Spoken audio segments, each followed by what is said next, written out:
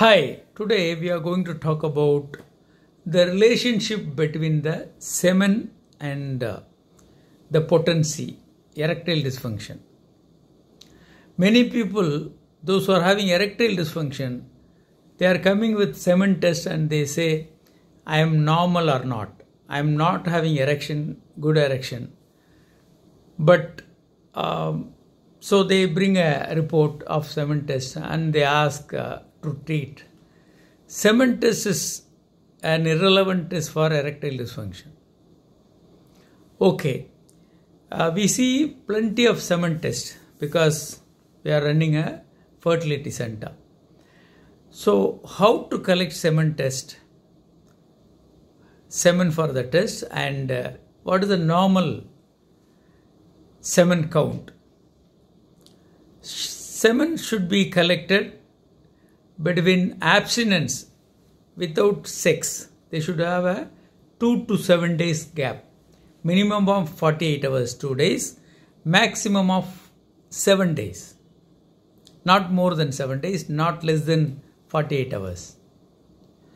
And they have to collect in a sterile container, wide mouthed container, plastic container. Non-toxic plastic quality. Wide mouth, it's not narrow mouth. Sometimes it can injure the penis. And they should be given a separate room, masturbatorium. Most of the places they give dirty toilet to collect semen. This is not good. They cannot collect.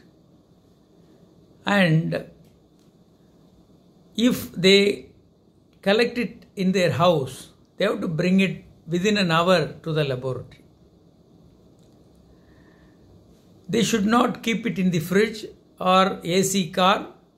They should keep it in their packet. Not directly under the sun also. It should be kept not under sunlight, but not inside the fridge also or AC car. So it should be collected and examined immediately. What is the normal parameters? The amount, quantity of semen should be more than 1.5 ml of ml. More than 1.5 ml. Anywhere 3 ml, 4 ml, 5 ml, something like that. Not less than 1.5. The sperm count is per ml. 1 ml should contain 15 million minimum. More than that, any amount. Total ejaculate, total amount of ejaculate, you would have ejaculated 2 ml, 3 ml, something like that. So in total ejaculate, you should have more than 39 millions. That means 3 crores 90 lakhs. That is 3.9 millions, 39 millions. And the motility, motile sperms, rapid and slow progressive should be more than 40%.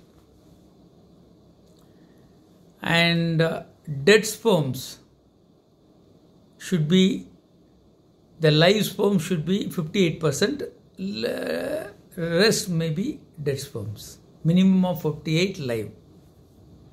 Morphologically, good sperms without any head defect, tail defect, neck defect. Minimum, bare minimum, very good sperms should be 4%. So this is the sperm analysis. The viscosity and other smaller parameters are there. It should not be more viscous. It should become liquid. Initially it is liquid, then it will become solid. Semen becomes solid. Then after some time, it should become liquid. Within 60 minutes, it should become liquid. So these are all the parameters we have to look into. These are all ideal. But we should see WBCs, pus cells also in the sperms.